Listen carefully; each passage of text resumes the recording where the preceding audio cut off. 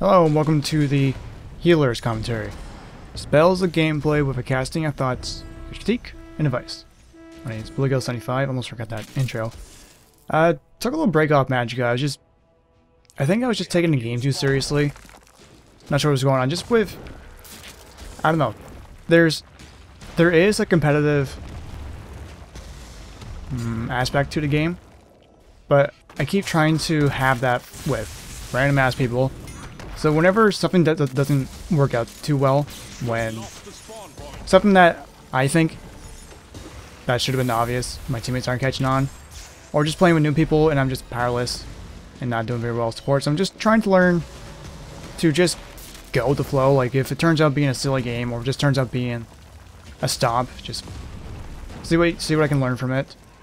So, however, just trying to work out with this. It was going on as a good night.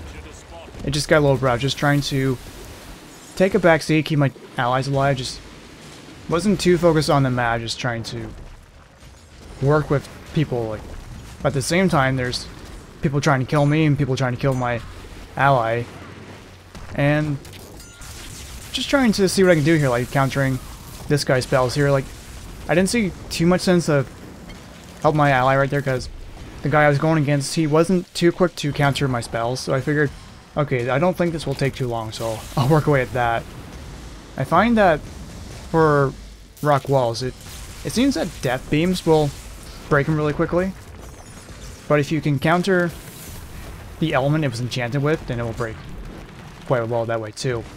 So just managed to take care of that. We did have that point, but then the enemies started to rush in on us. I saw this from Jensen. He's one of the pro players of Wizard Wars. If you give yourself lightning wards and you put lightning shield life, you kind of get that life lightning storm. That seems to work better than using the turtling technique, at least for me, where I have life affinity, where I have a lesser shield affinity. It seems to be about the same, even if you don't have an increase of life affinity. But I find using that trick works very well, so I'm trying it out. I'm just seeing having lightning wards whenever I don't need to have anything else on. And then when I start taking a lot of damage, I'll have life lightning storm. And then I'll walk into it where I don't take any lightning damage or stun. And then I'm able to regain my health quite quickly. Right here, for example, just right before that, able to take care of it pretty well. And a little lag here and there, just trying to keep aware. Like awareness is a thing in the game. There was an update in the game. You can ping on the map. I completely forgot about it, but I didn't quite get the hang. You'll see it later in the match. You can ping on the map to let your allies know something if there's a capture point being taken, or if there's an enemy that needs chasing down, anything like that. You can throw melee weapons at people. That's works quite well. Instead of having to charge up rocks, I'll just throw my axe at people. Very, very effective and nice. I like doing that. And there was a new magic. I like to get my hands on it. I think it'd be quite effective for a support aspect anyway. It's called Brainwash. It was in this new update today. Any imps or any minions of any sort, any hostile AI, you use it on them, and they'll be friendly to you. They get all their health back, and then they start attacking the enemy. And it will work on the undead imps, and yes, it will even work on death themselves. So when they're going for you, if you can land the magic on them, they'll turn right around and go for the enemy. I haven't had the opportunity to do it yet. I don't have enough crystals to do it yet, but I am looking forward to it because I don't use the 2 magic all that often because I'm more focused on dealing damage or just trying to stay out of the way. So, and near the end of a match, or whenever I see fit anyway, I'll try to use revive whenever I can. Teleport just to get my butt out of a bad situation. Teleport is very useful, but you'll start to notice in the match, it just has been working out very well. The enemy was wise to keep capturing our points, so our points were going down quite a bit. And this little problem happened here. I'm just trying to find my teammates and get to them, but they just rushed right towards me. So I'm thinking, should I fight them? Should I try to hold them off, keep them busy or anything like that? But the reflexes weren't too quick. They just bunched together. So that was the thing there. Like, it's not like they were being super pro or anything like that. Just, we were a little too spread out, me being by myself and not being too focused on capturing points anyway. That's the thing of the game. Like, getting kills is pretty good, but if there's someone on the enemy team capturing points behind your back, you might end up not having a spawn point to come back to. And good play by the guy there. I was trying to get my lightning wards on.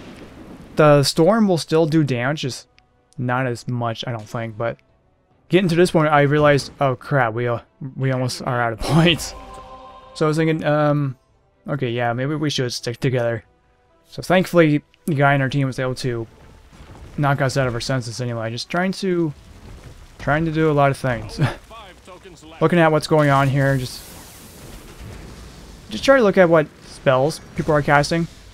But that managed to work out anyway. Just when someone has life wards on, it's not a whole lot you can do, but that wasn't a big deal at that point in the match. Anyway, I was just thinking, I can't believe we lost so many points right there and then. And yes, that guy took him out. Team kill, I believe it was. That was pretty rough. Yeah, I can understand the frustration there. So I was thinking, well, we're getting to that point now. If I can get my revive, I don't think I realized it at this point. And then I used a little bit of my magic, my focus to get over there. I didn't realize that. Oh crap! I could have used revive right there and then. So what I was basically trying to do was just try to buy some time so that I can revive my ally. So I'm just trying to pay attention to what I'm doing, and yeah, as you can see, it can fight off damage quite well. It's a little tricky there, just trying to avoid dying right here. And I don't know, it just seems that healing yourself when you're a healer seems to do very well anyway. And once I was able to get my focus build, I was able to revive my ally. All of us were alive. Yeah, the other guy is off on his own doing something. So there's not a great point in capturing enemy spawn points. It's just to reduce their points. However, your best bet is just try to keep killing them and just either take their spawn points so they don't respawn, or just try to hold it out for a long haul and try to reduce that score down as low as you can, as long as you're still alive. I think there was at least 2 of us who had revived, so we had a backup plan in case we ended up dying anyway. But it's just a matter of getting that revive magic built up again. You can build it up pretty quickly by killing imps. Whenever you get a kill on something, you'll get a little boost in your focus, but it will grow a little bit over time. Just at this point here, I'm looking around. There's not a whole lot to do. I don't think healing will give you extra focus. I kind of wish it did. There could be buffs to healing. I'm not sure what the developers are planning to do with the healing mechanic, because I find that the healing beam, it doesn't really work all that great. I find there's the latency in the game. If someone is beside me and we're both walking in the same direction, if I'm trying to heal someone who is walking beside me, it doesn't register. I don't know if I'm the only one who notices that, but it makes my job a lot harder, because it's not that the guy is hard to hit, it's hitting, but it's not registering. If they're in front of me, it will register. But there have been points in a match where someone is walking beside me and we're both walking in the same direction. If they're on my left or right, the game will not register that healing beam. I don't know if I have to use healing rocks or anything like that. It makes it really tricky. Like, I just have to stay behind him, I guess. I'm not sure what else I can do about that. But to my surprise, we're still hanging in there in this game anyway. I don't know if killing friendly imps will build focus, but I can understand why people would do that anyway. Yeah, then I realized that we had ping on the map, and I realized, oh crap, this happened again. Just trying to stay out of it, but this happened here. Just when that lightning storm happens, you gotta get out of it, or it will take you out quick. I believe it's tier 4 magic, so you gotta be very, very careful about that. I did see my ally here, and just trying to. There wasn't a whole lot I could do right there in that battle. Just did manage to revive this guy here.